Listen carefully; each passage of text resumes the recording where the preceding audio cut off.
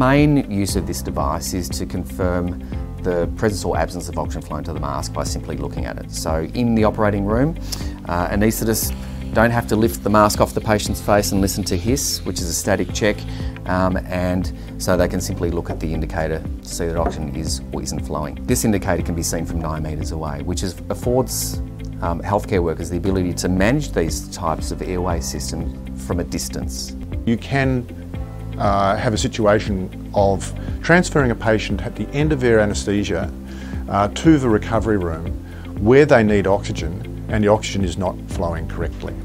And that's the thing he picked up on, that he didn't want that to happen, and yet there wasn't an obvious way to easily check that oxygen was flowing to that face mask. We've been lucky enough to have the first hospital delivery, if you like, of these approved masks. They've all been through all the testing and manufacturing processes, which are very, very complex. In this new COVID-19 era, we don't want excess oxygen flowing through a face mask, which billows out from the sides and creates what we call plumes.